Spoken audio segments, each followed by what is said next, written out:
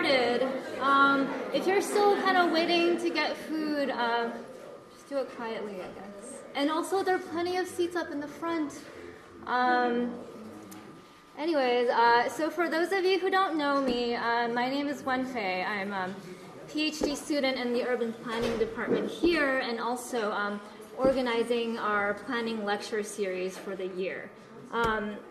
And I guess like part of my, like not so hidden agenda for this year is to kind of demonstrate that in planning, we're really lucky to be such an interdisciplinary field. And I think the urban context is embodied like not in a plurality of domain knowledge, but also in different ways of seeing, knowing, and representing. And I think Professor Shannon Mattern is the model interdisciplinary scholar. She is a professor of anthropology at the New School for Social Research, a new disciplinary home, as I understand it. Her writing and teaching focuses on archives, libraries, and other media spaces, media infrastructure, spatial epistemologies, and mediated sensation and exhibition. She's the author of several books, The New Downtown Library, Designing with Communities, Deep Mapping the Media City, and Code and Clay, Data and Dirt, all published by the University of Minnesota Press. She contributes a regular long-form column about urban data and mediated infrastructures to Places, a journal focusing on architecture, urbanism, and landscape, and she collaborates on public design and interactive projects and exhibitions. You can find her work at wordsandspace.net, but really all over the internet and physical spaces, it seems. So with that, let's please warmly welcome Shannon Mattern.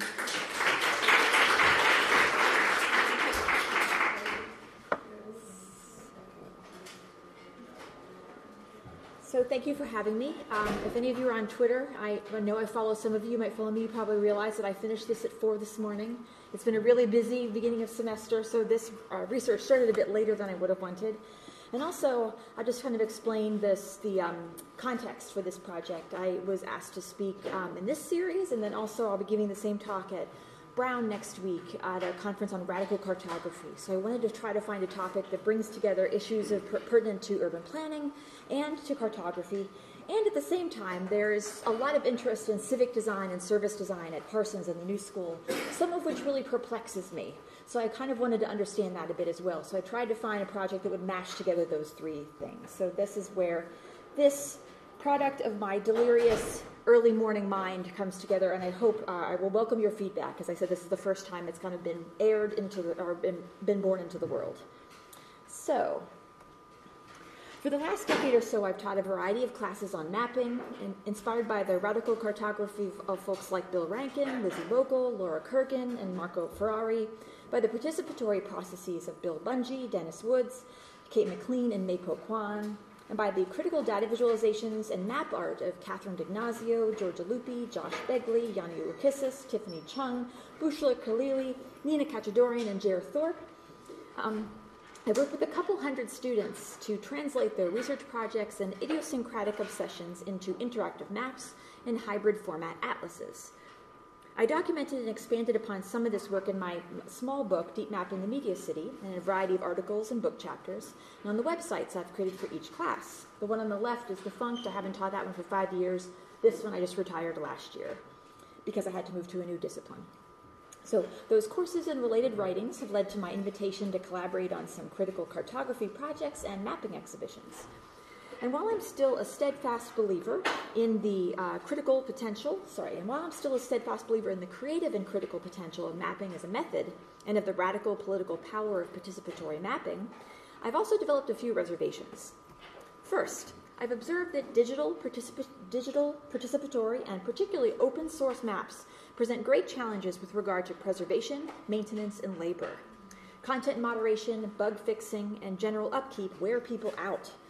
In a few cases, as with the full OpenStack humanistic mapping platform I developed with colleagues over the course of about 5 years in the early aughts, we simply gave up, to be honest.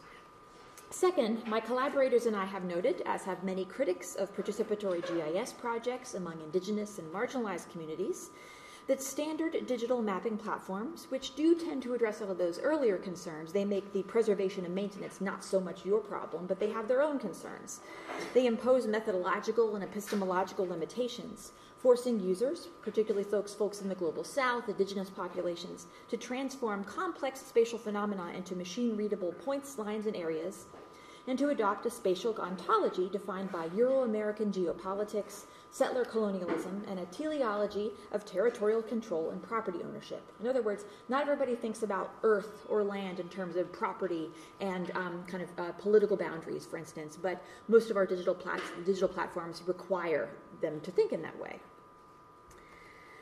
So these concerns were made particularly acute when I was recently asked to respond to an edited collection documenting various crowdsourced activist mapping projects largely rooted in the global south. As I wrote in my afterword for the book, which should be out next year and promises to be great, the rise of digital mapping tools from consumer GPS to Google Maps to OpenStreetMap has famously opened up cartography to a wider public. For that expanding cartographic community, maps have become an everyday presence, customized and pocket-sized. And more importantly, the wider public now has the capacity to make their own maps, chronicle their own spatial experiences, and model their own worlds. Those marginalized populations who had historically only been cartographic subjects, native populations of colonized territories, recipients of aid from global development organizations, and redlined communities, and other inhabitants of the margins, they now wield the digital sextant. It's a hard word to say, for me at least. Women, people of color, the impecunious, and victims of both historical and contemporary injustices can plot their individual and collective lived experiences and validate their own ways of knowing, data that are often of little value to commercial cartographic interests.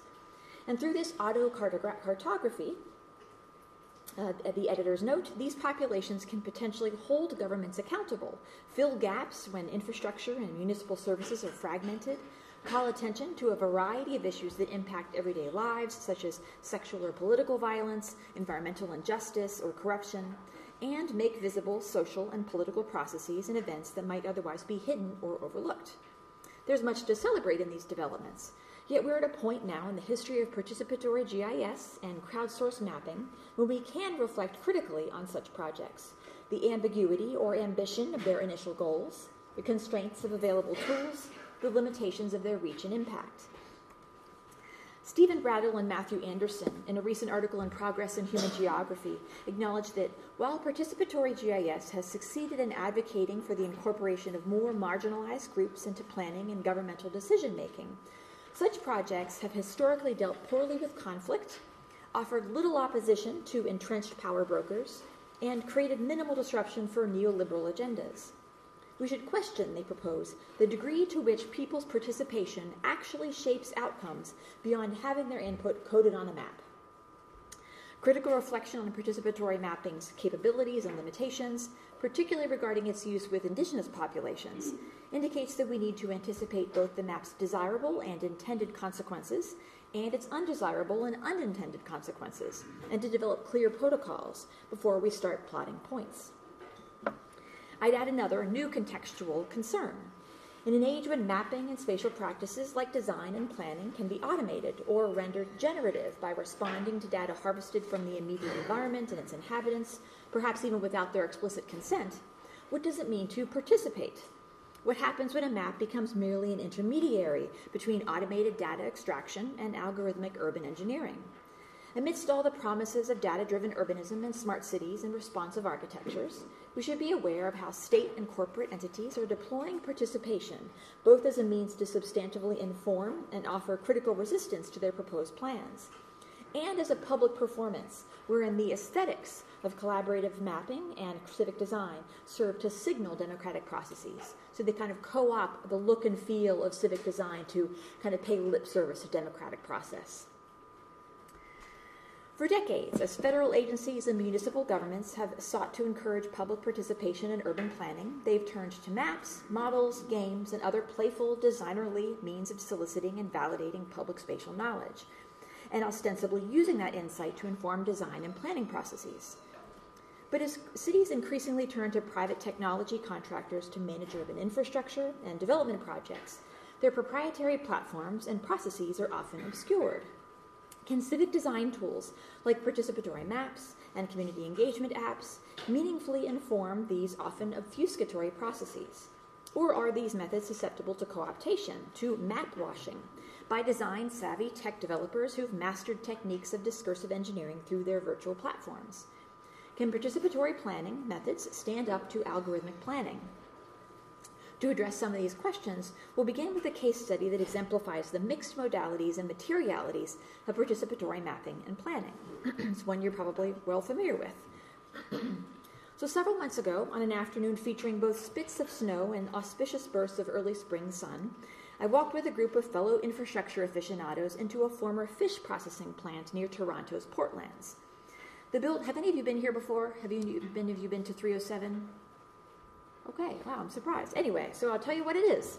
So the building at 307 East Lakeshore Boulevard East, now painted a vibrant cerulean blue, is Sidewalk Lab's experimental workspace, where the company, Alphabet's Urban Innovation Unit, tests out and solicits ideas for the smart neighborhood it hopes to build in nearby Quayside. The project, a partnership with Waterfront Toronto, a multi-scalar government organization that incorporates the city, the province, and the nation, has faced significant resistance, as you probably know. Critics have challenged the terms of the public-private partnership, the opacity of the development process, and the lack of clarity over data governance. Given the obfuscatory nature of Sidewalk's closed-door deals and proprietary technologies, it might be surprising that they've adopted relatively transparent, intelligible, accessible tools of civic engagement, or maybe they're tools of self-defense, or it could be both or either. Paper and ink and models and maps. The 8,000 square foot double-height primer white open space featured an assortment of unassuming analog media, Post-its, index cards, and rough models, amidst scaffoldings of unfinished plywood, chipboard, and cork. Its aesthetic was resolutely lo-fi and DIY. As Vanessa Quirk noted on the Sidewalk Lab's Medium channel, when the space opened, the concrete floors have been ground down but not perfectly polished. The columns, once covered up with drywall, have been stripped to reveal their graffiti-lined skeletons. The rough space, architect Luc Bouillon of Lebanon Luc Bouillon explained, looks like something that you would be testing a lot of stuff in, which kind of harkens to Stuart Brand's idea of how buildings learn, as you probably know. So humble sawhorse tables hosted an array of annotated cards, each offering feedback or questions from fellow 307 co-designers. A nearby stack of blank cards and a pile of markers called upon us to add our own voices. A question I have about facial recognition was a prompt on one of the cards. One person wrote, how will sensors and cameras be used with regard to safety and security and data collection? Nearby, as you can see on the right, an efficient unit prototype, a sample apartment made of cardboard, invited visitors to annotate its features with colored Post-its. One person wrote, corridor too narrow for wheelchairs. Another wrote, I like looking at something while I cook. So paper signage was affixed to walls, tacked to bulletin boards, or hung from movable metal dividers. These layered sheets of white and pastel, which resembled an interface designed in accordance with Google's signature stacked card material design system, mixed simple stencil and sans serif typefaces to tell us about everything from the project concept, job creation, and Ontario's timber industry, to Sidewalk's proposals for data use, environmental sustainability, accessibility, and social infrastructures. Trained Sidewalk liaisons, one of whom you can see on the right, roamed the room, engaging in casually scripted conversations with their guests. At other times, the space hosted scheduled workshops and forums, where a chorus of voices registered their interests in and concerns about the waterfront development and the city's future. Embedded among the paper texts and illustrations was the occasional screen, where we could explore maps, videos, and Sidewalk's bespoke design tools.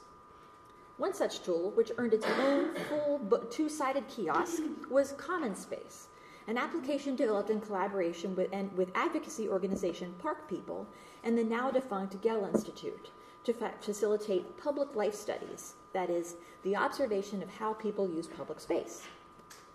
Inspired by urbanist Jan Gell's own empirical methods, the tool would allow researchers to bypass, this is what they consider to be a problem that has to be solved, we can bypass the traditional clipboards and clickers and instead input data directly into an app that's calibrated in accordance with the Gell Institute's Public Life Data Protocol.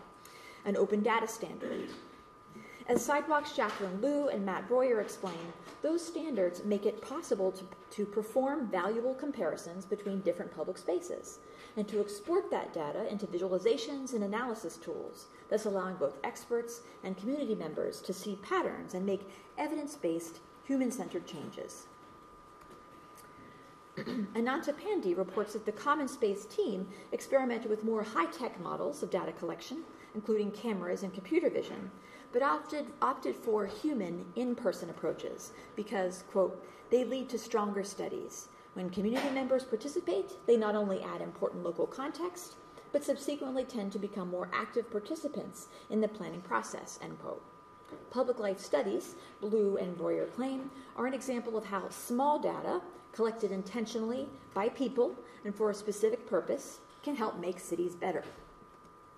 Sidewalk made its open source code available on GitHub in March 2019 in order to seek feedback and encourage third-party development, but there's been no online activity since April. And the Common Space website is gone, with the Wayback Machine telling me that nothing has been tracked or recorded since April of this past spring. Yet small data are harvested in 307's Common Space, too.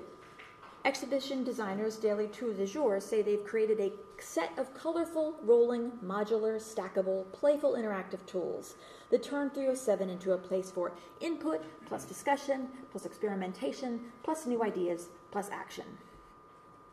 The workspace is itself an inhabitable model, a platform for Sidewalk team members to observe behavior, conduct informal interviews and focus groups, pilot test new urban features, that is, collect data, and iterate inside the building's walls, and eventually implement in the docklands outside. 307's humble material objects, concrete and chipboard, post-its and foam blocks, are rhetorical tools suggesting that here, cities are workshopped. Urban futures and data plans are co-created from a mix of open platforms and public knowledge. 307, we might say, is a participatory map itself writ large. The aesthetic and ethos of the workspace is a far cry from that of Sidewalk Lab's original headquarters and New York's Hudson Yards development. And this is my class with everybody's face grayed out on the left-hand side here. So their original headquarters in Hudson Yards, where the team provided a digital master planning support for developers related in Oxford properties. As Matt Shaw explained in the Architect's newspaper, because the development is on state-owned land, there was no oversight from community boards. The parcel became part of a larger economic development strategy that usurps local regulation, leaving the citizens of New York City more or less out of the conversation. So a night and day comparison between Toronto and New York. That meant minimal design review and public process, which, even if it happened, wouldn't have swayed Related anyway. Former Housing Commissioner Rafael Castero told Crain's New York back in 2012 that Related's lack of fear of public process, bureaucracy, and unions is what allows them to be the powerful player they are. In other words, they don't really care about public process. Have it all you want, it's not going to change their minds, really. Sidewalk, whoops, I just closed my document. Sidewalk, now in the developer seat in Toronto, has taken a very different tack. And they've sought to cultivate a public persona very much unlike Related's. Among those differences is the fervor of Sidewalk's public process and documentation. Media scholar Molly Souder acknowledges that Sidewalk Toronto has amassed an immense archive on its website, which echoes the material design aesthetics in both 307 and throughout the whole Google empire. She writes, in addition to the 200-odd page vision document released when the deal was originally announced in October 2017, there are videos, press releases, blog posts, white papers, artistic and architectural renderings, photos from public events, and reports stacked on reports of Sidewalk's technological innovations and public engagement exercises. The Sidewalk Toronto website contains an overwhelming cascade of documentation. As designer and urban scholar Kevin Rogan notes, Sidewalk's first wave of spatial images, part of their 2017 response to the request for proposals, are rendered in SketchUp, but meant to look like their illustrations. Kevin, I should note, is one of my former thesis advisees. He wrote this piece in The Atlantic. So their hand-drawn quality alludes to the hypothetical humans behind the design and the purported humanism of the design, while also implying that the renderings are works in progress, mere imaginings subject to public input. They're diagrammatic and didactic, reminiscent of the complex cutaways in children's books like David Macaulay's The Way Things Work, Souder explains. Sidewalk's 4-volume Master Innovation and Development Plan, published in June of this past summer, features a virtual encyclopedia of graphic styles. Elementary Richard Scarry-like drawings that you might have recalled from your children's books growing up, photorealistic renderings, dramatic human portraiture, abstracted maps, data visualizations, and those flat illustrations so common to big tech world interfaces, which Rachel Hawley argues serve to deploy cheerful minimalism in order to mask the insidiousness of multinational tech corporations. Each mode of visualization makes a different epistemological claim. This is speculative. Well, this is how it's really going to be. This is fanciful. Well, that is rational. The contents of those graphics are themselves highly varied. They convey facts and figures and flows and feelings.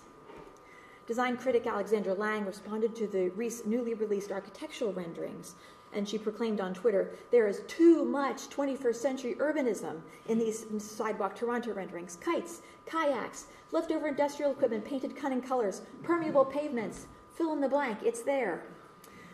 The too muchness of it all, the kites and kiosks, the cards and colors, the workshops, the maps, the open source code, and the exhaustive archive adds up to a form of what Bianca Wiley, who's a very vocal critic of the Sidewalk Toronto project, calls engagement theater. So 307 follows in the tradition of the EU's urban living labs, sites where, since the early 1990s, municipalities have developed, tried out, and innovated urban solutions in a real-life context. As Georgia Nesty explains, such labs allow urban governments, and increasingly in this age of smart cities, they're kind of tech contractors, to pilot test projects and products on a fast timeline with minimal bureaucracy and with minimized consequences for failure, which is framed here, failure that is, as just an ordinary externality of innovation, its inevitability. Such smart city engagement arenas, which would also include things like hackathons and data boot camps, fit with the European Commission's neoliberal vision for urban development, Rob Kitchen argues, as well as with the entrepreneurial municipalities' ideas about citizens needing to be seen participating in their cities, in the smart city in particular. The city of Boston is engaging in a similar experiment. Their Beta Blocks project consists of 3 exploration zones, pilot tests of urban technology like digital sidewalk displays and camera-based sensors, in 3 neighborhoods, also a roving inflatable exhibition featuring such technology and discussion about its effective and equitable implementation, as well as various community engagement groups. Project designers Supernormal call Beta Blocks, which is a partnership with a local government, Emerson College's Engagement Lab, tech companies, and city residents. They call it both a block-level technology experimentation zone and a civic learning and experimentation process. So it's about technology and experimenting with civics itself. Strategic designers and urban innovators, and I put urban innovators is what they call themselves, Indy Johar, Jane Engel, and Jonathan LaPalme, propose that such labs might even be a place to engage in regulatory experimentation. They could pave the way to whole new governance models that realign the pace of technology and regulation and enable both to embrace and learn from real-time feedback. Also, I think they're proposing to speed up regulation so it actually fits the pace of technology too. Do we want that? I don't know. They're kind of proposing this. So this is precisely what Sidewalk Labs was hoping for at 307 and in the Quayside neighborhood for which it served as a training ground to build new tech-friendly public-private modes of smart urban governance that kind of fit its own agendas. 307's visitors inhabit and co-create, this is kind of, I always put co-create in scare quotes again, and I want to keep doing that, co-create an urban model. They generate a qualitative data set that will then eventually be mapped onto the landscape outside. That real-world terrain will, meanwhile, conjure up its own map.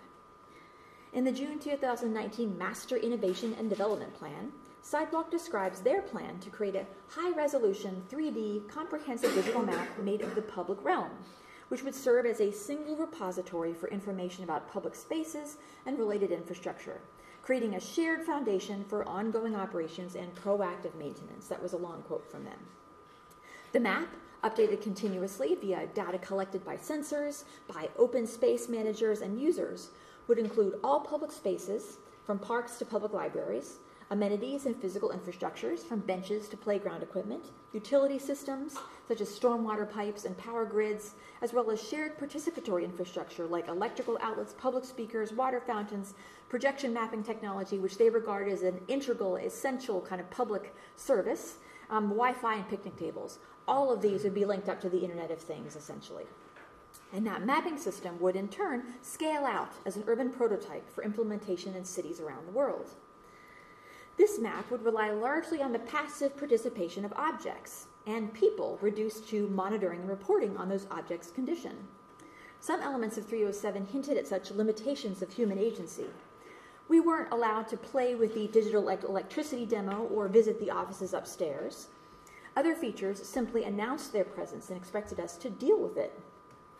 Perched high in a corner was a pair of gadgets, a white cylinder and a gray box, which, as a stencil and sans serif sign on a stand informed us, was a Numina sensor, which I know some of you saw Leah Meisterlin here. There are people from Numina who are going to be at her conference here about digital cities on October 11th. So this thing I'm about to tell you about is, they will be featured at her October 11th event.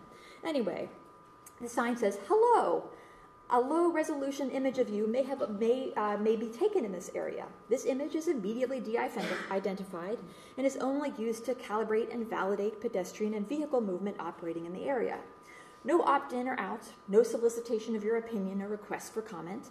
Numina simply is, as is, and it may have already taken your photo and mapped your location before you even knew of its existence." As urban tech consultant Nabil Ahmed reported in July, Sidewalk initially promised openness, releasing a public engagement plan in February of 2018, touting collaboration and co-creation to imagine this new neighborhood together. Despite an impressive array of activities that included public roundtables, design jams, neighborhood meetings, and a physical showcase, meaning 307, they pushed forward their own agenda. Instead of addressing data governance, which was one of the big public concerns, it talked about parks and public spaces. When it did share proposals, it preferred to present already fleshed out ideas with little room for debate, leaving conversations with residents to be largely a performative exercise. That's despite the fact that, we have these watercolor drawings which are supposed to rhetorically connote openness to revision. And Bianca Wiley told me, when Sidewalks shared maps, they sometimes used them to, she says, deceive. The scope of Sidewalks' plan was always well larger than the Quayside neighborhood. And as many have pointed out, this fact was on the request for proposals, and the parties to the deal knew this. But if Sidewalk would have started to show maps of the entire Portlands from day one, the larger region, rather than just the tiny zone everybody thought they were focusing on, and if they tied their intents and influence to that scope more broadly, Bianca says, some people would have had a very different reaction. While the kiosks and public forums focused on tall timber construction and modular pavers, and while the maps and plans typically trained people's visions on a delimited territory, the team, behind the scenes, was hatching bigger plans and creating new technologies to automate collaboration and participation. So it's not just good enough to get people in a room together, you have to have an app for that. So CoLab, created in collaboration with an organization called Digital Public Square, was meant to foster more inclusive, collaborative community decisions. The prototype invites users to propose events in public spaces and review the trade-offs associated with each proposal. If you have your birthday party here, we can have our, our digital divide meeting, so whatever the trade-offs might be. I think I have to go back and I've lost my place in the slides. So there's no shortage of similar digital participatory platforms and e-government tools. You have things like Commonplace, Co-Urbanize, Decidum, Neighborland, Transform City, all kinds of interesting portmanteauous type names that allow for information sharing, interaction, and co-production. Sidewalks Co-ord, meanwhile, all these great kind of shortened versions of names, allows for city agencies, public drivers, mobility and logistics companies, and engineering firms to share data about curb real estate, from signs to curb cuts to curb paint, to improve compliance and inform policy and planning. And its replica, which is probably the one you are most likely to have heard about, it's gotten the most press, which spun out of Sidewalk Labs just last week as its own company, you might have heard, uses de-identified mobile data procured through mobile app publishers, data aggregators, and telecom companies to create models of how people move in cities, what their commutes are like, how ride sharing impacts traffic, and how many cyclists use bike lanes, for instance. The tool maps these movement models onto a synthetic population generated through census demographic data, producing a simulated city on the move. Replica is working with Kansas City, Portland, Chicago, and Sacramento, and other partners are lining up, despite many big questions about the data's origins and privacy. These projects involve participatory mapping and collaboration too, but that participation is mediated, filtered, aggregated, and in some cases automated and unwitting. Gratuitously technologized too, some critics say. Waterfront Toronto's Digital Strategy Advisory Panel released its preliminary commentary and questions on Sidewalk Lab's draft master long title on September 10th, just a couple days ago. The authors agreed that many of the issues Sidewalk's planning tools promise to address, like traffic management and citizen participation, are real concerns, things we want to improve. Yet they wondered whether a technical improvement innovation was really required. Some proposed solutions, they said, that felt like tech for tech's sake, applying a complex technological solution to a situation that mostly doesn't need it. One member said, "I don't really understand the drive to move these things out of regular public governance if the desire is to work on behalf of public good. So why not keep the work within the government if it's actually going to be affecting kind of the whole civic enterprise anyway?" Another, referencing Sidewalks Toronto's multi-layered master plan, said, "I would prefer to see these digital tools and services brought together more formally as a civic technology layer that is owned and executed by citizens and to enable stakeholders to have direct impact on their design." This, too, is engagement theater. Its mapping is smokescreen. Civic tech is diversion. Sidewalk Labs has marshaled the aesthetics of participation to frame performative ethics as political action. As geographer and smart city scholar Rob Kitchen argues, citizen-centric design, or co-design, has in many cases acted as an empty signifier, designed to silence detractors that is, or to bring them into the fold, while now altering the technocratic workings, profit-driven orientation, or ethos of stewardship and civic paternalism of most smart city schemes. Kitchen, in his article, refers to Barcelona, Detroit, Seattle, and Amsterdam, as well as to various kind of university-based AI ethics, like lots of universities are putting out AI ethics kind of enterprises now. This is not to say that these cities' efforts are disingenuous or ineffectual, rather that the way in which ethics is operationalized and performed through citizen-centered processes merits scrutiny. Burchu Bakert, assistant professor of urban futures, which is a great title, at University of Massachusetts Amherst, conducted several years of ethnographic research in Kansas City, which was one of the original Google Fiber cities, which Google Fiber then later pulled out of, as you might know. She went there and stayed there for 3 or 4 years to better understand the process by which smartness is envisioned, negotiated, and materialized in an already existing city. So whereas Toronto had the kind of tabula rasa quayside to work with, or at least they like to pretend that nothing was there, Kansas City is trying to incorporate smartness into a city that's already there with all of its many problems, as all cities have. So full disclosure, I also worked on Burchu's dissertation committee. She graduated from here in the spring. So these are all kind of local examples of people who've done great scholarship. So Burchu attended, so at the many Code for KC and Digital Divide meetings and Smart City public events that Burchu attended, maps, she says, and how we should rethink the city type questions about maps always appeared at some point. I think because the city's historic racial divide is so visually obvious, if you look at like a redlining map of Kansas City, it is stark. So because it's so visually obvious, she says it immediately communicated why any intervention would be justified. Maps were also an efficient way to make the attendees feel like they did something collectively, because even though maps were really rarely central to the outcomes of those meetings, they offered a moment to talk over a concrete object and do something about it together, even if that something is just making a map together.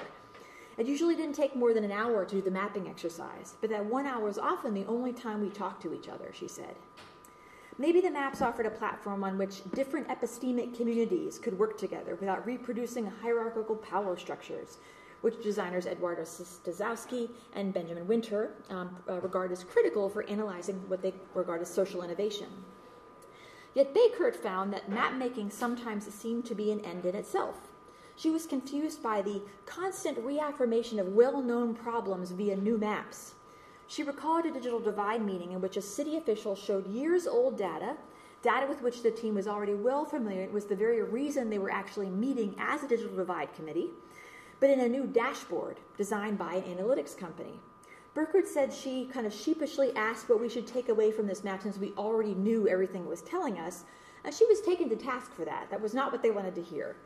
A lot of other folks said the dashboard constituted a new visual tool with which they could discuss the phenomenon with their constituents and funders. So even though it didn't contain new information, she said, and there were many existing maps using the same data, this particular map looked smarter and therefore more useful. Continual cartographic upgrades seemed to get in the way of using the map as a step toward taking meaningful action, she said. I'm puzzled by how the technical capabilities of a dashboard map could so mundanely get in the way of politics or public action, end quote. Even in the not-so-smart parts of the city, where analog maps address analog problems, we observe similar political processes. Fernando Cantelli de Castro, an urban planner and architect who wrote his graduate thesis on grassroots community movements fighting displacement, found that the participatory frameworks implemented in New York City's Department of City Planning to address communities' concerns about rezoning often ultimately served to justify the city's plan. Full disclosure, Fernando was also a former TA in my MAPS class. So, framed as opportunity for employment, these workshops, opportunities for empowerment that is, these workshops instead functioned, he said, more like marketing campaigns. They reduced community engagement to simple exercises designed to educate communities about zoning through technocratic lenses. Presentations typically adhered to a rigid schedule and scripted dialogue. There is no space for casual conversation, he recounted.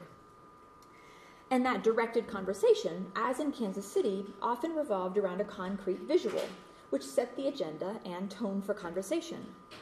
Proposed plans were often shared via hand-drawn streetscape perspectives, idyllic images of an unpredictable future, a future that, while visually appealing, could actually mean the very attendees' displacement from their homes.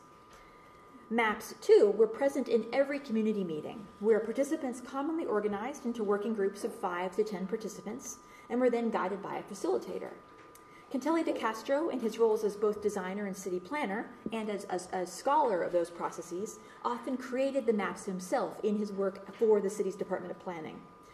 They appeared in slide decks, and they were plotted in large sizes and placed in the middle of groups' tables, as you can probably see in one of these previous slides.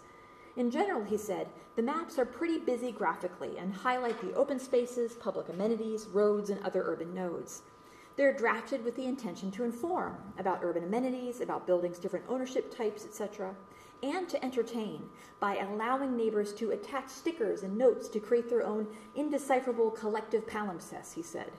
When later on, back in the office, we try to interpret what the neighbors are communicating to us through their stickers and post-its, we find isolated ideas and anecdotes, but hardly something that influences the project. Ultimately, instead of collectivizing the decision process, Cantelli de Castro argues, these participatory practices instead serve to corroborate the experts' proposals. Killian Riano, Associate Director of the Cleveland Urban Design Collective, a former designer in New York City's Department of Design and Construction, and founder of a group called Design Agency, a politically engaged studio, has had similar experiences. His collaborative work with various government agencies convinced him that community engagement is often performed so those organizations can say they had a conversation, even if that conversation was never meant to inform the design. Riano found that the agencies themselves often required participatory intervention. He recounted an occasion on which design agencies stepped out of the purview of their contracted work and actually created a participatory training manual for a major government partner, a federal government partner, because they just weren't doing that as part of their process. So while Cantelli de Castro made clear that the maps they used in public workshops weren't intended to manipulate or coerce, they did function, like sidewalk maps labs in Toronto, as marketing tools and rhetorical documents. As he explained to me, the maps focused participants' attention on a delimited territory by highlighting the project boundary, typically what you see here via a red dashed line. In other words, like, don't look at what happens outside here. That's not of concern to you. Whatever we do inside the red dotted line will have no effect on anywhere beyond this kind of artificial boundary. So really kind of shaping the rhetorical dimensions of the conversation also. These attractive, exhaustive, didactic tools also serve to educate a community unschooled in planning, to help them reimagine the unavoidable future of growth or change. Yet Cantelli de Castro also saw the potential for bilateral education. These participatory maps could and should, he said, be used to educate the planners themselves, to show those spatial patterns that are lived realities for community residents but invisible to planners and politicians, to surface what isn't represented in official data. One urban phenomenon that isn't represented in the official data, or at least in data that are commonly accessible to the general public, and which is the common unintended consequence for things like rezoning, redevelopment, and smartification, is eviction. When I asked all of the aforementioned researchers and designers if they could identify a mapping project that has the potential to pose serious resistance to neoliberal urbanism and algorithmic planning, several folks mentioned eviction maps. As anti-eviction mapping project founder Erin McElroy told me, and as we've seen through a lot of the examples we've just gone through, community mapping really is just a tool that can help produce any of an array of futures, depending upon who designs and uses it. It can be used to embolden techno-capitalism, as is the case with Sidewalk Labs, or to produce anti-capitalist futures. It really depends on who the community is composed of, users and developers alike. There are also, McElroy acknowledges, plenty of community groups that are using maps to fight for social justice of various genres and who have been impactful. The Anti-Eviction Project, she notes, has produced maps and other resources on serial evictors. This is a long quote from her. By connecting eviction data, property ownership data, and business data, and by creating public-facing online maps, we've been able to identify large corporate landlord entities who often hide behind a web of shell companies, which affords them anonymity. We've made this data available to the public to put pressure on evictors and stop particular evictions. In this way, our mapping feeds on-the-ground tenant organizing and helps build connections, end quote. McElroy thus acknowledges that the politics of community mapping also depends upon its modalities and materialities. The Anti-Eviction Project describes itself as much more than a map. It's a data visualization, data analysis, digital storytelling collective documenting dispossession and resistance upon gentrifying landscapes. That's their self-definition. So that collective, composed of housing justice activists, researchers, technologists, artists, filmmakers, oral historians, and cartographers across the San Francisco Bay Area, Los Angeles, and New York, has produced over 100 digital interactive maps, web maps, roughly the same number of oral histories and videos, and an array of articles and reports and zines, interactive murals, and events.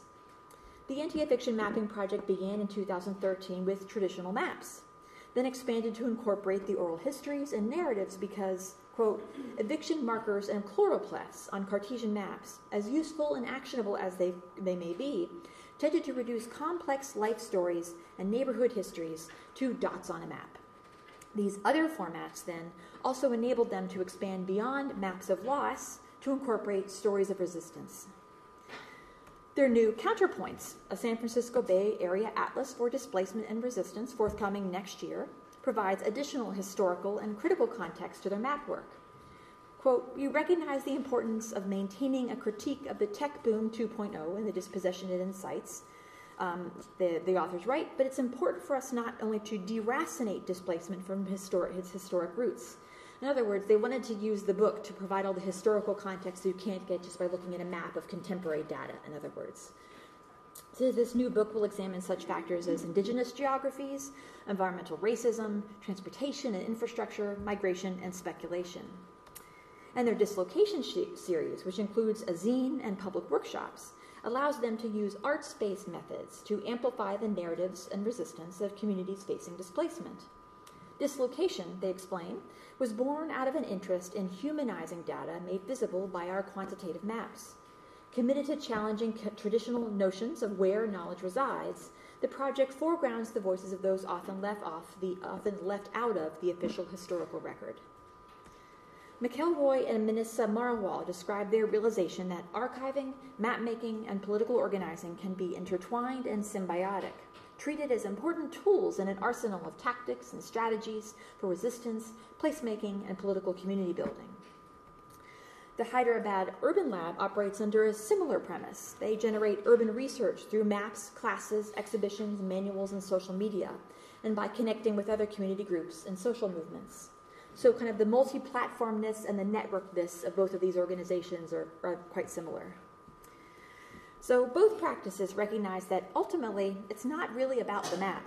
And this brings me back to that edited collection about crowdsourced mapping in the Global South that I mentioned at the very beginning. One of the things I most admired about the book was that its authors, who dedicated years and careers to activist mapping, acknowledged that maps alone are rarely sufficient to achieve social and environmental change, to effect policy reform, or to incite political revolution.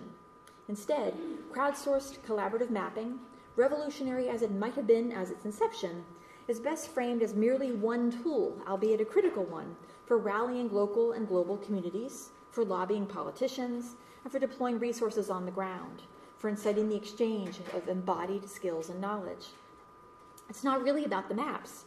It's about the larger atlases and cartographic assemblages they generate. It's about how those maps can help us plot out more inclusive, engaged, justice-oriented spatial practices. It's about the archives and the small, local, living data sets that are created and engaged to create the map, and which then serve myriad other purposes beyond the map. It's about the public processes through which the maps arise, and the publics that emerge around them, which then go on to do many non-mappy things. It's about the inevitable partiality or excesses of our maps and how they create productive moments of contestation, as Nidhi Srinivas and Eduardo Sazowski describe them, to give people an opportunity to imagine different forms of society, to engage politically with their social world. It's about the acts of care and practices of maintenance required to sustain those maps in their communities. It's about the embodied practices of activism they inspire. It's about the new worlds they create. And that's all I have.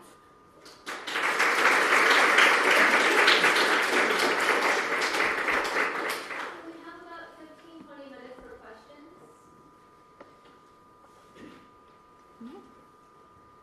So, based on what you said at the very end, and I've been rolling through my mind throughout your presentation, which is fabulous, really interesting, then what is useful about starting with maps as an entry point? If it's really not about the form of the technology itself, or the who that's doing it necessarily, perhaps with an exception of sidewalk, or the who inside of the who, the particular personalities, but it's about the values and the motivations of the organizations and of the entities. So then as somebody who wants to study the materiality and technologies used by planning expertise, I wonder what would be your advice to how to blend entry points, looking at maps as your unit of analysis to critique versus the finding, which is that they merely reproduce forms of deception and control, like every other technology that we use. And so, how can we make those interesting? Well, I think the critiques that acknowledge that the maps are really just kind of reproducing the party line or kind of reinscribing hegemony are based on, or not, are often based on a really delimited analysis of a specific event. So you might go to one public planning meeting and see how the conversation shifts over the course of the event. You realize that ultimately nobody's voices were heard, nothing has changed. Whereas if you look at kind of this larger suite or ecology of media that are kind of playing into one another, especially with like the anti-eviction project, their Hyderabad lab, the fact that the maps are kind of networked into other media that serve functions that a map alone can't serve. So you have the book that provides the historical context, the zine that allows for kind of more collage forms of knowledge production, the oral histories that capture voices that you can't capture in a mute map, for instance. So just looking at how these different kind of media formats can productively inform one another's affordances and limitations, I think is maybe something that a lot of people regard those two last examples as doing particularly well. But in terms of even in a less than ideal situation, one thing that I think maps really do help, which Burke Shoe-Bakert and Fernando Cantelli de Castro acknowledge, is that it gives people who might have a very hard time wrapping their head around something like zoning, a concrete thing to think with, a thought object, a familiar, kind of recognizable territory to push back on, even if they want to disagree with the map. If it's a familiar terrain that they feel they have some kind of right to have an opinion about or some grounded knowledge in, I think it's a nice kind of conversation starter. Especially if it's rendered roughly, where there isn't a high barrier to entry, people feel compelled or entitled to offer their own kind of informal knowledge and embody local knowledge onto a substrate like that. So I think those are among the rhetorical and political values of using maps in a larger process. And I'd be curious to see what other people have to say about this too, because I'm not the expert on this, and this is a first draft of something that hopefully will be revised. So does anybody else have any responses to this question?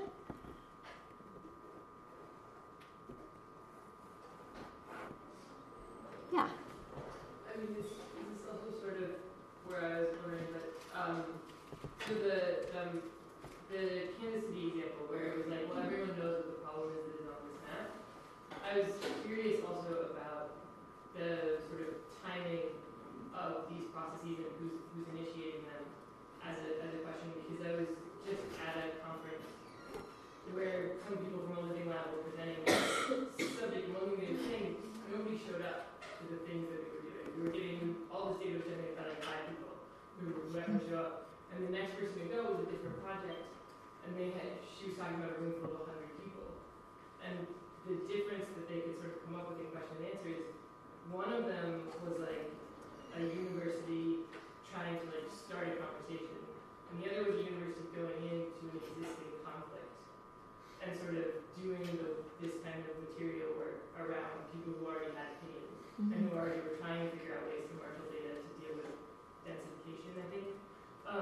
And so I guess the question here is sort of, in particular, the difference between like a map that is flat and on the table and then the dynamic map that you can adjust. So I guess my follow-up question is sort of, how does the new kind of mapping that we do now, with algorithms, but also just someone's ability to like change the map in real time, like does that also make a map more or a tool more or less useful in that you can sort of engage with an ongoing debate in a way, as opposed to just like put out a map and then be like, yeah, but this is the same map we've had since 1960 and it's still racist. Like, So yeah, they all have different rhetorical potentials. I mean, you can imagine being in a planning meeting where some people are kind of altering in real time the height of a building to see what kind of a shadow would cast on the rest of the neighborhood, or how altering other variables would have kind of immediate impacts on the surroundings. That's something you can't really show in sort of incredible form if you're dealing with a paper-based kind of post-it and stickers kind of map. So there is some type of credibility of information, trust maybe invested in kind of live, quantitative, but there's also misplaced trust in kind of modeled quantitative data as well.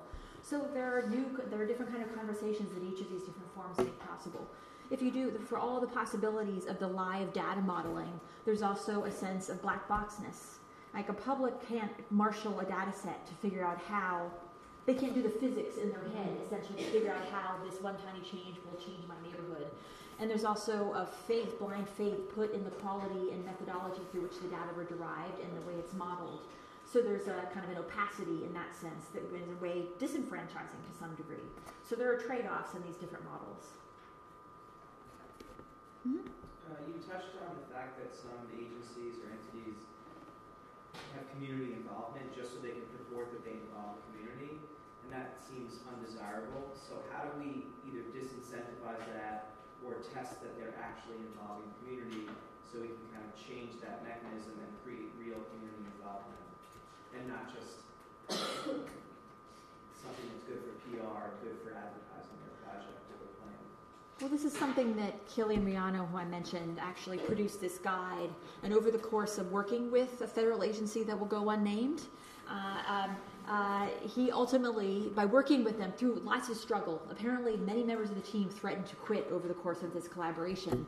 But through a painful, elongated, longitudinal experience, they ultimately convinced that not only was their work going to be better received by again, community is a really problematic term. There are lots of theorists who kind of, again, there are scare quotes galore in this whole presentation, but But it was painful, but ultimately convincing that organization, federal agency, that it was advantageous to their practice, even if it slowed it down a bit or added additional friction that they might not want, and created a guide for them to be able to implement it in future projects.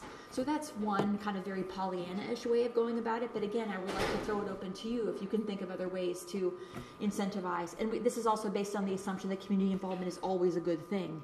Maybe there are some hypothetical cases in which it's not. Mm-hmm. You mentioned so many ways that, like, urban planning tools that collect data without people actually even realizing that their data is collected. Mm-hmm. And you mentioned a lot of different sidewalk labs in Canada, and I just wonder how many similar things are there. There are a lot. I looked at quite a few kind of literature review and survey of the field type of articles that look at hundreds of similar participatory planning platforms. Didn't you just cite anything and gave permission to be collected? In some cases, no. In some cases, like if you are inhabiting or walking through, visiting the someday Sidewalk Toronto, if it ever exists, by entering the space, you will hereby consent to allow your data to be harvested. One of the things they developed recently, and they published in April, I think it was, you can look at the Sidewalk Talk Medium channel to see this, is a series of icons, stickers, QR codes they'll put on things to let you know where your data is being harvested and how, and whether you can be identified or not. So the presumption is that it's happening. We're going to let you know it's happening. That's us doing our due diligence, but you can't really opt out. By walking into this space, you have opted in. Yeah. We can maybe go here and then over there. First, I want to kind of respond to JT's question in that, like, so definitely we do have a data trust that supposedly they will publish the data impact form, like assess the impact of what they're doing, and supposedly it's supposed to be independent, and there are also people suggesting that the government officials can leverage that, like seeing data more and like part of the copyright and like leverage it and like extract value out of it, possibly. And also, in response to your super insightful, super inspiring talk, thank you for that. I feel like there are two layers in what you're saying. I think that the first layer is like more, because I also read your series on digital frictions with architectural lead. So that Dan has a piece in that, okay. and And I feel like that series is more to this layer in that it's very like about tackling legal infrastructure, it's more about infrastructure. I feel like for me, like personally, I'm less cynical about the smartification of infrastructure design, just because from my point of view, from my perspective, it's just like a lot of the technological advancement actually started from accessibility advancements, like a lot of the new technology we have now, like Siri for speech recognitions for people, blind people to be able to communicate, and hoverboard was originally designed so that like it starts from the design to that wheelchair go up the stairs. So it's like I do see an innate progressiveness with some of the smartification of infrastructure, just because it does provide the opportunity for people with either mobility issues or like with hearing issues or whatever. And another layer, I think we were talking about, is more regarding representation and regulatory. I think that's where it gets tricky, just because you're talking about, because it's hard to flatten all this temporal scale onto a map. So just because we talk about the collage forms of some things and also oral history or like indigenous narratives, I can see the problematic approach to just like shorten, like with all this relationship building or the inward knowledge that can only accumulate through time, to flatten that onto the map. I can see the problematic. I can see the problems with that. But so two layer I can resonate on one of the layer, but I feel more positive or optimistic about the infrastructure. You're definitely right. And a lot of, I guess I'm guilty of this, a lot of people who write about smart technologies are kind of just start from a position of cynicism, which is maybe not fair. There was a piece I wrote last year about kind of precision medicine, There was this, NYU was going to be doing this research project called the Human Project, where they're going to collect data from, I think, 10,000 New York City residents and connect it to the work that like CUSP was doing to have live public health data inform urban planning, as if there's kind of like a direct correlation between these. You change something in a neighborhood, you automatically change the phenotype of the people who live in it.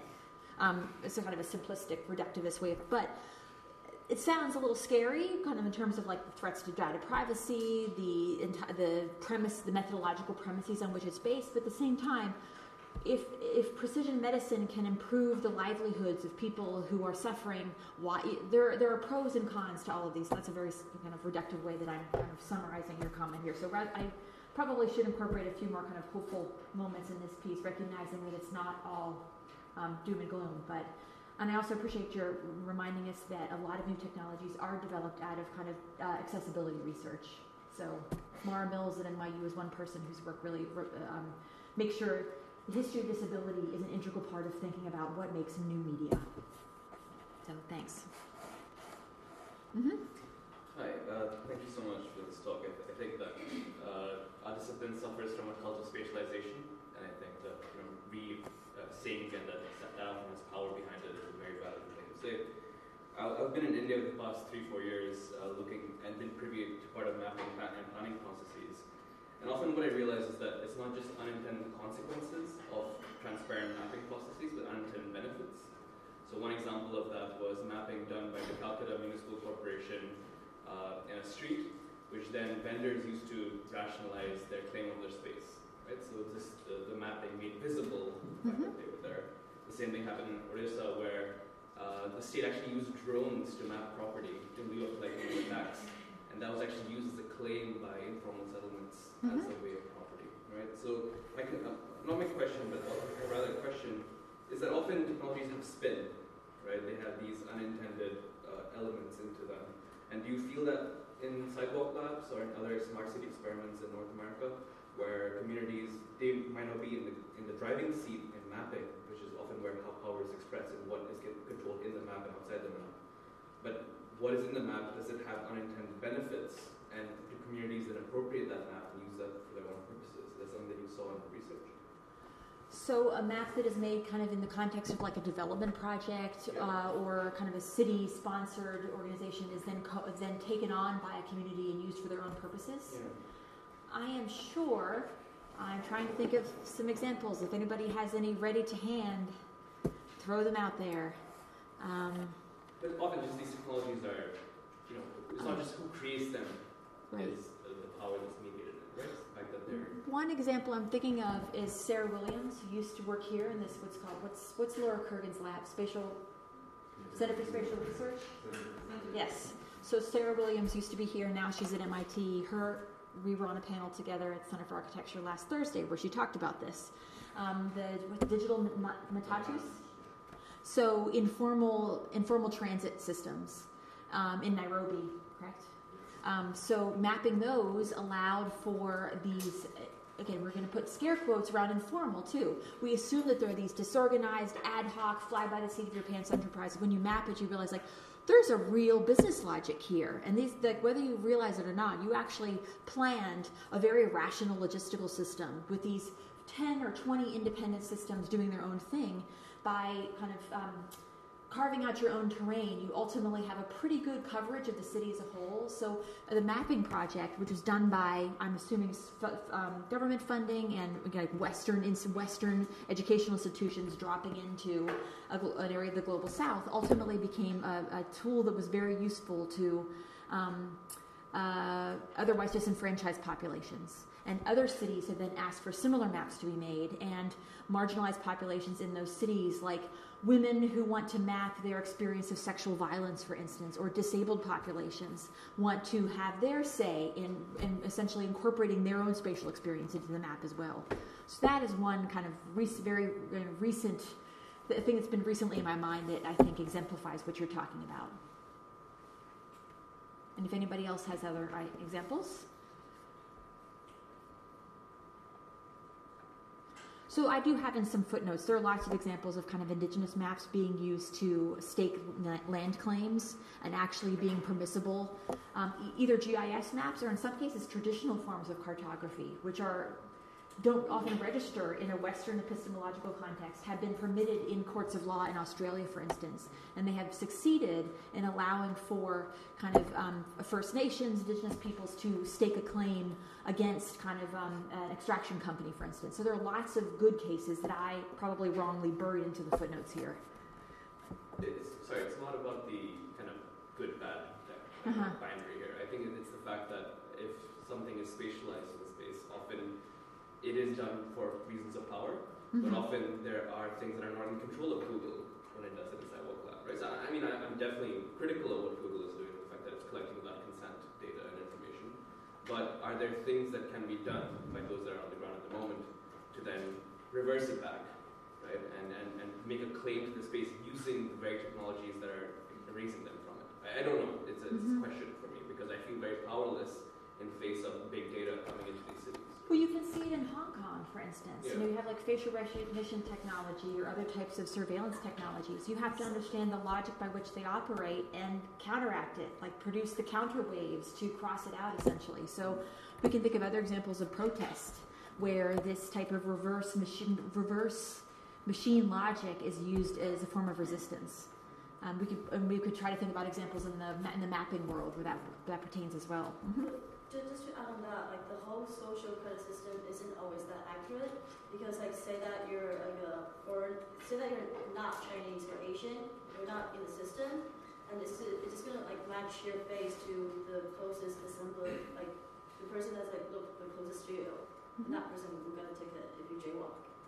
So like, I mean, like the technology is like not always 100% like.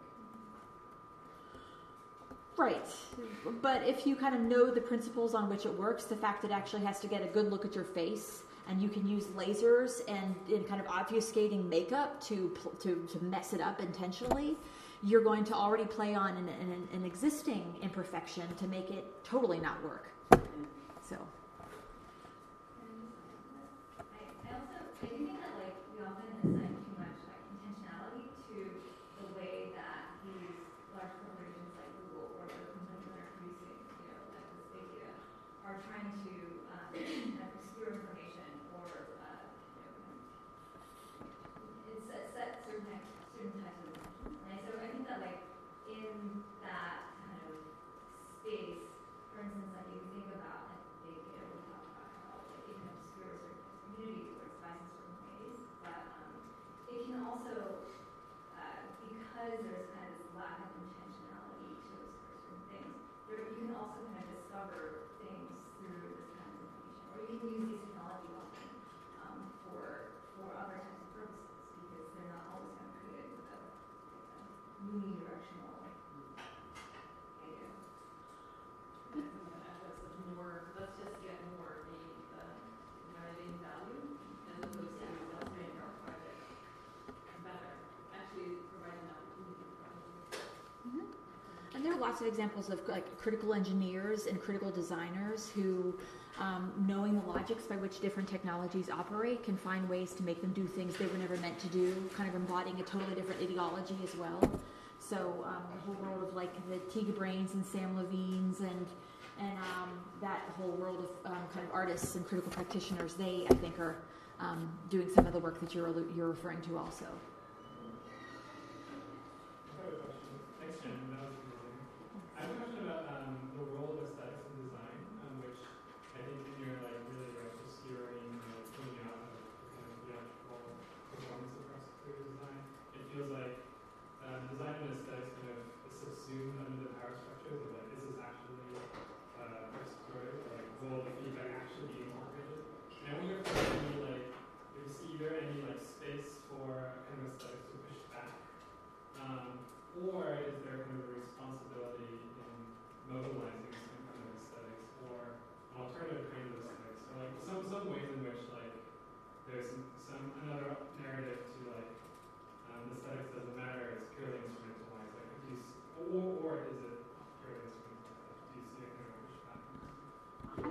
to find some more examples of that. I mean, when I started this project, I was sort of thinking about like civic design and the aesthetics of like the way you use aesthetics to beckon people into a process was something that was really appealing to me. I wrote my dissertation almost 20 years ago now about the design of the Seattle Public Library. I followed the whole Office for Metropolitan Architecture process.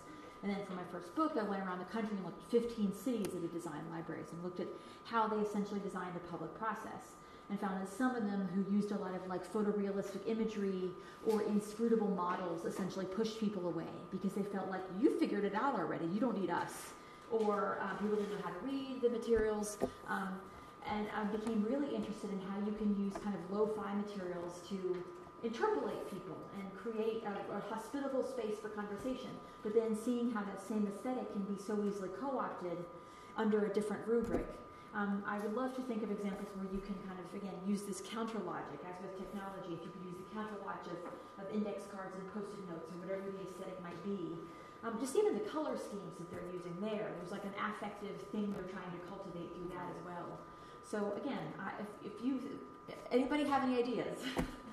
I think, this will be too much, but I think the aesthetic feeling, particularly the Google app, comes from that whole design thinking, Stanford school thing of like, the randomness and the sort of handmadeness that there's obviously co-opting or their own proposals. But I guess the question that builds out of that is, I don't know, how do you create, well, for example, for the citizens of Toronto, like board games, or like some way of sort of reclaiming that the sort of homespun kind of feeling that they're deliberately portraying. I'm not sure that there's an answer necessarily, but it feels so, in Google's case, so terribly cynical. In some of the other examples, it's sort of like, well, maybe they're a little more lenient and they're just not. Well, there are some examples of kind of Torontonian and I'm not sure what to call people from Montrealite graphic designers and design communities who are building kind of like small little magazines or responses to a lot of the stuff they're doing. In some cases, kind of taking and deterring or co-opting the aesthetics of sidewalk. So there are a couple examples there where Michelle Champagne, I think, is somebody whom I know through Twitter and have been in real life a couple times, but she and Bianca Wiley, I think, and some other folks, I'm not sure if they're all working on the same projects, but there are some people who are thinking about doing like counter publications or using some of the same kind of aesthetics of communication in just in a different kind of smaller local context. And maybe it means something totally different, even if it looks the same. If it's made by a different entity with a different intended, imagined public, maybe its politics are different. I also think there's like another class of aesthetics that that sort of like disrupts or plays with the actual technologies themselves too. Like for example, for some of the renderings, like those ones are, I think, a little harder to imagine that as an example. But like there's something called CB Dazzle out there that is a project by like this artist where like it's like hairstyles and makeup that like obfuscates like your face, and so it totally like removes you from like a specific computer vision algorithm that's used to like identify people. And so I think there's like this weird gray area that's emerging that like of aesthetics that actively exploits some of these tools that are being used. Yeah, this is kind of what I think we were maybe alluding to when we were talking earlier about people understanding the logics by which machines register voices and faces and using things like makeup and clothing to obfuscate that, to thwart it.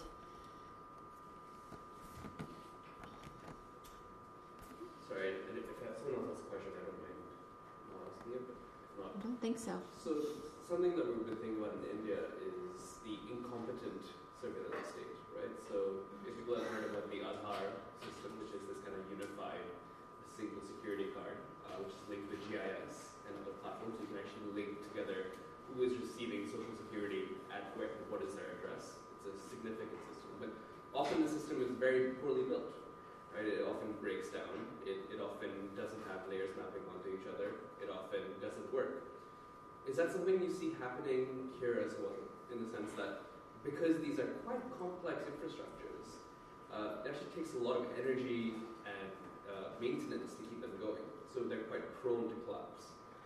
Well, just even the idea that your entire maintenance system is going to be based on having every park, every pipe, every water fountain speaking to some Uber map that is going to maintain kind of seamless connectivity at all times. That's quite a leap of faith, I would say. And I think we find that a lot of our kind of assumptions of seamlessly, what's what I'm looking for, omnisciently operating systems are still based in science fiction today. I mean, this is where, like, even the dreams of 5G is, once we get 5G, that will finally make possible the seamless connectivity that we actually need to realize these visions. So the dreams are always deferred with the next kind of new infrastructural update. So I think there's a degree of incompetence to, even outside of India, the presumption like facial recognition doesn't work. We find that DNA testing, in which we've placed so much faith, that often doesn't work in terms of forensics and even in terms of like genealogy. You look like you want to say something. Oh, okay. Yeah, so a lot of these things that we presume because of the scienciness of it are these unbiased, infallible systems actually do have a lot of methodological problems and they're error prone. Mm-hmm. Okay, yeah. It's just to go back a little bit to how the aesthetics and design came to the whole idea of deception and everything. But I'm kind of curious also just like what the citizens or community's role is in that also, because I find it hard to believe that everybody's that like naive and is playing into this without kind of knowing what's happening. So like what's kind of their responsibility and their role in that? And people who are going to these places and participating in these meetings, like just to kind of like devil's advocate, but like maybe they want to be deceived. That's a great question, and that would have been nice. It would have been nice to kind of be on the ground throughout this whole process, to actually do field work, to interview people, to find over multiple times. People wouldn't often admit, like I like being deceived, or I know I'm doing something that's I'm wasting my time going to these meetings. And I know nothing's going to come of it. They're probably not going to say that, but this is a process that has existed for a very long time and has either worked or not worked in different cases, and now it seems like it's just taking on a bigger and bigger scale. And I'm curious to know why that is that would require, like ethnographic work to figure out some of that stuff, to find people's motivations and degrees of like the faith they put into this process. I think the people I know at least have participated in a lot of these public processes because they're curious about it. They're skeptical and curious about it. They go in kind of with not even critical optimism, but knowing about all of the tricks that are being pulled and all of the strategic decisions that have been made, because they want to see. They're kind of almost doing kind of auto-ethnographic research by participating in it. Then that's why there's been so much public outcry against it. So I think there's a lot of kind of generalized public distrust or cynicism about the project. But there's also a good portion who, again, whatever they think about the genuineness of Sidewalk's motives, still think ultimately, it's kind of like the way that some people on the right in our country kind of believe in the president and all of his falseness because the ends of his means serve them well. The same case may be in Toronto, that you're willing to put up with the duplicity and the falseness because you're going to get kind of an economic boom in your backyard somehow. So that was super rambly, probably don't make any sense, but that's, I don't know, that's my coda to this afternoon, I guess. Thank you.